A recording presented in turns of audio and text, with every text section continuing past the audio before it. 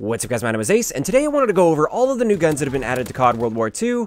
I wanted to share some of the basic stats with you, what they feel like, what they compare to as far as guns that are already in the game, and just generally try to give you an indication of what they're like, so that you guys can make the decision for yourself as to whether or not you want to spend some armory credits on one of these particular guns.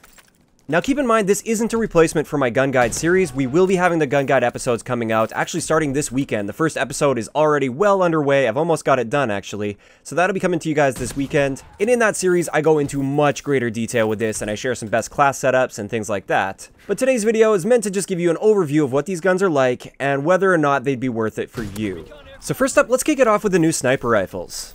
The PTRS is an extremely powerful sniper rifle. This is a semi-automatic sniper rifle that kind of brings back memories of the Barrett 50 cal from Modern Warfare 2. So it's semi-automatic, you can fire it relatively quickly, but it does have a decent amount of recoil between shots. And it is the highest damage sniper rifle in the game when you look at the multipliers. This will be a one-shot kill literally anywhere in the body, even the toe. Now the M1903 Springfield is pretty similar in the sense that it's a one-shot kill everywhere except for the foot. But this PTRS, literally anywhere, as long as you're not shooting through cover, it will be a one-shot kill. To compensate for that extra power, though, it does have a slower aim-down sight time. It's the slowest in the game for the sniper rifles at 450 milliseconds, which is a couple frames slower than the Kar 98K and the M1903 Springfield. So this is a really great sniper rifle if you're the kind of sniper that just likes to hang back and play that traditional sniper role. You want to lock down a lane and have a decent fire rate. You want something that's somewhat forgiving, but also really powerful. The PTRS is an excellent sniper rifle for that. Just keep in mind, this is not a quick-scoping sniper rifle. You might be able to pull it off against some not-so-great players, but that aim-down sight time is far too slow to be able to quick-scope really consistently and effectively with this sniper rifle.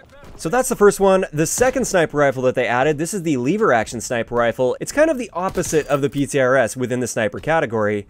This one is all about aiming down sight quickly, but you do have to be much more accurate with this. It's essentially a Lee Enfield with a faster fire rate. The one-shot kill areas are identical to the Lee Enfield, so that's the upper chest, neck, head, as well as the arms.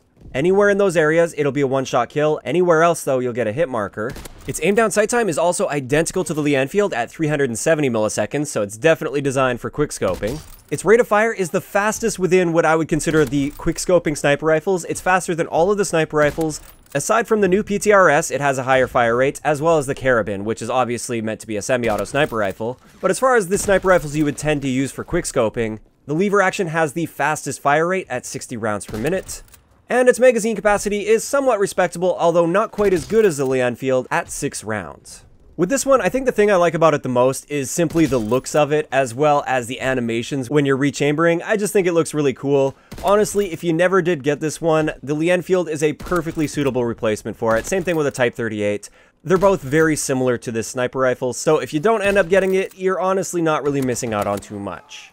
Moving on to the Blunderbuss, this is in the shotgun category, and with this one, it's a really fun and kind of gimmicky shotgun. It's not a super powerful shotgun by any means, at least not in my opinion, simply because it takes so freaking long to reload, and it's a single shot shotgun. You essentially have to run hustle with this. If you're not running hustle, it's just not going to work out too well for you because your reload time is ridiculously long. Based on my initial testing, the one-shot kill potential is a little bit better than the combat shotgun. Not by like a very, very noticeable amount, but it's a bit better than the combat shotgun. And up close, it is more forgiving than the combat shotgun. Instead of having to hit 3 pellets at point-blank range, you only have to hit 2 pellets at point-blank range with the Blunderbuss. I should also point out that aiming down sight with this shotgun doesn't really seem to do a whole lot. You're better off just running steady aim and then hip firing with it. And overall, I would say if you're really into shotguns or you're just a completionist, then absolutely get your hands on the Blunderbuss. It is a lot of fun to use and it's a bit of a challenge to use as well. But for anybody that really just takes shotguns seriously and they want to do extremely well with shotguns all the time, I think in most situations you're just better off with a combat shotgun. This brings us to the LMG category. The new LMG in the game is the Stinger. Now the Stinger is clearly based off of the Bren when we're talking about the hard-coded stats for this game. It's got a very slow rate of fire, but an excellent 2-shot kill potential. It's essentially always going to be a 2-shot kill in core game modes unless you're shooting through some form of cover. And with this, it does have a slightly faster fire rate than the Bren at 312 rounds per minute, keeping in mind the Bren is 300 rounds per minute, so very slightly higher rate of fire than the Bren. And one other big leg up that this does have over the Bren is the fact that it has a standard 80-round magazine rather than a 30-round magazine. Since the fire rate is so low with that 80 round magazine, you basically never have to reload this gun. You can survive for a very long time without ever needing to reload. This is a huge leg up over the Bren because now there's really no need to run extended mags, whereas with the Bren, I really felt like it was necessary due to the long reload time to use extended mags. You don't really need it for this gun. Also, I would say the iron sights on this gun are better, for me at least, compared to the Bren. You don't have that giant magazine sticking up on, taking up the whole right side of your screen. It's more so just towards the center of the screen. That's not to say that the iron sights are great in my opinion, I just think they're definitely better than the Bren. Now so far it might sound great and like the perfect replacement for the Bren and you never have to use the Bren again, but the one big downside to the Stinger is the fact that its aim down sight time is painfully slow. It's 550 milliseconds, which is by far slower than the Bren, and the Bren was already the slowest aiming down sight LMG in the game at 380 milliseconds. Even with quick draw, the aim down sight time is still pretty darn slow with this Stinger, so definitely a huge downside to that gun. If you're planning on just posting up and staying at a position, this gun absolutely dominates the Bren. If, however, you're trying to move around the map a little bit and you might run into somebody when you're not ready and already aiming down sight, you're probably going to find yourself in a decent amount of trouble. So for this one, I would say it really depends on your playstyle. If you're the type of guy that likes to just hang back with an LMG and just lock down a lane and you're totally fine just sitting there aiming down sight, I would say this is definitely superior to the Bren. If, however, you do like to move around a bit more often with your LMGs, I think the Bren is probably a better bet. So finally, we're getting into the SMG category. We have the Type 2 Nambu. Now the Nambu is a 4 to 6 shot kill, which is pretty standard for SMGs. It's got pretty much average ranges for SMGs, nothing exceptional by any means. It's extremely accurate. This is one of the big upsides to the Nambu, is it has pretty much just straight vertical recoil, so it's extremely easy to control this, and you can challenge people at a pretty decent distance for an SMG. Its overall time to kill compared to the other SMGs in the game is kind of meh. It's not that great. It's not nearly the fastest killing SMG in the game, but if you put rapid fire on there, it makes it a lot more competitive with guns like the PPSH. So as much as I do like this SMG and I'm enjoying it quite a bit, the one big downside is its hipfire spread. The Nambu has the worst hipfire spread in the SMG category, and it's more in line with the rifles in this game. It's nothing too major, it still has a really fast sprint out and aim down sight times, so those aren't going to be a problem for you, it's just that hipfire isn't going to be great. Personally, I would say the closest weapon that this compares to at this point is the MP40, although I would say it's a bit easier to control the recoil than the MP40, but it does have a very slightly slower fire rate.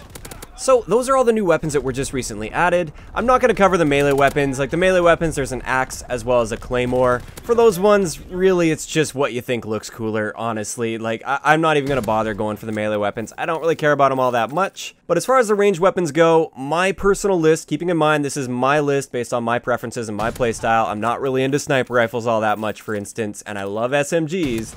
I would say the Nambu should be the #1 priority. First off, this is within the Undead collection, so it's a limited time item, and after this event ends, the only way to get the Nambu will be either through supply drops, or if they happen to have a contract for it, which I'm sure they will at some point, but you might be waiting for some time. After that, for me, I'm going to go with the lever action sniper rifle.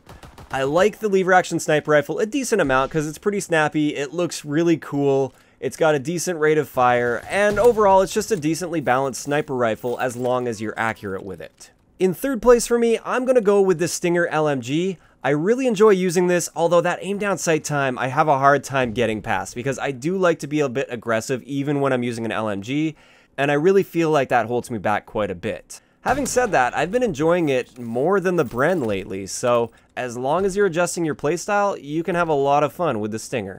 After that one, I'm going to go with the Blunderbuss. I feel like it's just such a fun weapon to use for a challenge and a change of pace. I don't take it seriously at all when I'm using the Blunderbuss, but I love the reload animation, and I feel like the kills are just more satisfying than a combat shotgun kill because it's a high risk, high reward type of weapon. This leaves us with the PTRS. I don't really have too much interest in the PTRS when I'm sniping. I'm not really like a huge quickscoper by any means, but I like having that option available to me so I can be at least somewhat aggressive with the sniper rifles. The PTRS personally just doesn't really appeal to me, and I think I'd much rather just use a Kar 98 or an M1903 if I'm looking for a more powerful sniper rifle that isn't going to be getting me hit markers too often. The one thing I will say about the PTRS though is if you're a completionist and you want to get every single item in the game, This is also one of those limited time items, so you do have to get it before this event ends, or just like with the Nambu, you have to wait till a contract comes up for it, or get lucky and get it out of a supply drop. And with that, we're going to wrap up today's video. I'd love to know in the comment section below, so far, out of these 5 guns that have been added, which one is your favorite, and which one do you feel is just not really necessary for you, and you don't really care about too much? If you enjoyed the video, a like rating is always appreciated, and don't forget to subscribe for more if you haven't already. I'll talk to you guys next time.